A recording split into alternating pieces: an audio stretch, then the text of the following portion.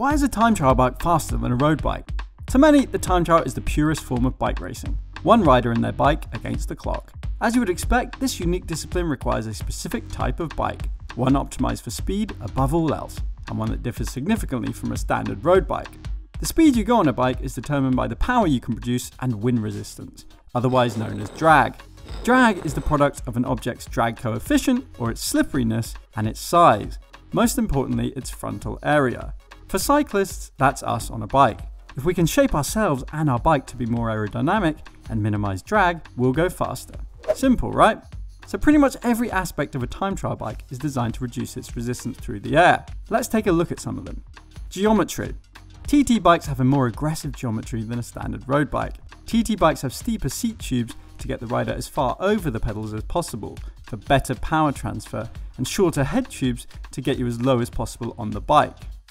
Aerobars. Aero or tri-bars are the long forward-facing extensions on the front of the bike, which enable the rider to adopt a highly aerodynamic tuck position. Adopting a tuck over riding upright is one of the most advantageous aspects of a time trial bike, and has been shown to save up to 122 seconds over a 40-kilometer time trial. Aerodynamic tubing. TT bike frames will utilize deeper tubing and airfoil-inspired shaping for improved aerodynamics. This increases weight, but the aerodynamics of a TT frame alone can save up to 20 seconds over a 40-kilometer time trial over a standard road bike. Deep section wheels. Carbon wheels with deep rims better deflect air around the wheels for improved aerodynamics, and a deep section front wheel can save up to 42 seconds over a 40-kilometer course compared to a standard one. So that's the bike itself, but what about the cyclist? It's important to bear in mind that the bike only accounts for around 20% of the total aerodynamic drag. The most important factor by far is the cyclist.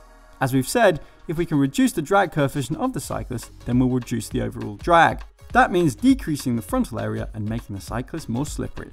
Dialing in the optimum body position is a dark art that all pros invest significant time and money into achieving because it matters. A so-called tuned wind tunnel tuck has been shown to save 56 seconds over a 40-kilometer time trial over a normal tuck. The key for any rider tuning their tuck is to optimize the body position to reduce the drag coefficient and frontal area, while not putting yourself in such an uncomfortable position that power is sacrificed. Easier said than done.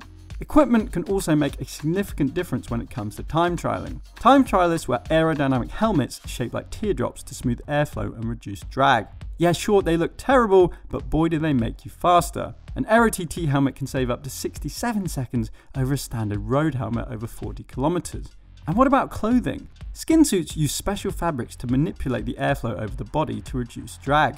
Compared to a standard road jersey and bib shorts, time savings are massive. Anything up to 2 minutes could be saved over 40 kilometers by wearing a proper skin suit. In summary, time trialing is all about improving aerodynamics.